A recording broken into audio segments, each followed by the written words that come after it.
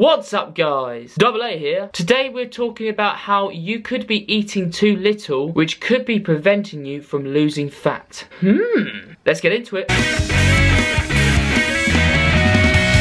This is a very common problem I see with people who approach me for my nutrition coaching packages or who just reach out to me on social media. I'm going to explain this concept in a nutshell. If you're somebody who maintains their weight on 2,000 calories per day, which is 14,000 calories across a whole week, but then you decide you want to lose weight and lose fat, you may be very motivated to do this, so you decide to drastically cut your calories in half to 1,000 calories per day because you believe that this will quicken the process of losing fat and reaching your weight loss goal or body fat percentage goal. This isn't the case. To start with, if you are eating 1,000 calories a day, which is 7,000 calories across a week, you will lose weight very quickly. You'll lose a lot of water and glycogen. You may even lose like 6-7 pounds across a whole week. That's probably an extreme case. Then the next week you may lose 2 pounds, but you'll quickly find that you hit a weight loss plateau and you may even find that you gain some weight. Here are the reasons why this happens. Because you're eating so drastically less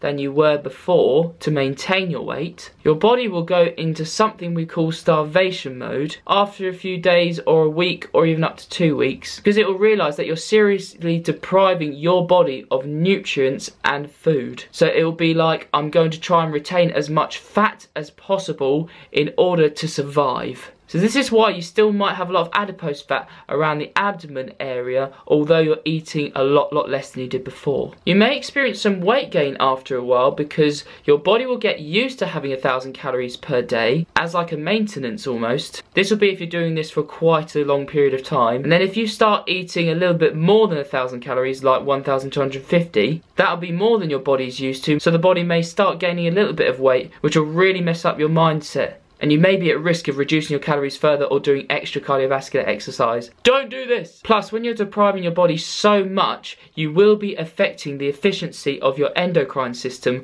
where your hormones are produced. This is where leptin is produced. Because as you're in a deficit each day, it's like kindling in a fire in regards to leptin and fat burning, which is slowly going out as you're in a deficit. So you'll reach a place where you're at weight loss plateau where there's almost no kindling in that leptin fire for fat burning. And you'll try and reduce your calories further, which is going to hinder the efficiency of leptin production even further, so you won't experience fat loss. Fat loss needs to be done very gradually, and refeed days need to be done when necessary in order for leptin to be produced efficiently and aid fat loss. Hope this video helps though guys. If you'd like me to cover any topics in the future, do let me know in the YouTube comment section below. If you're interested in nutrition coaching, my email is also in the YouTube description. But in the meantime, I will see you tomorrow. Have a great day.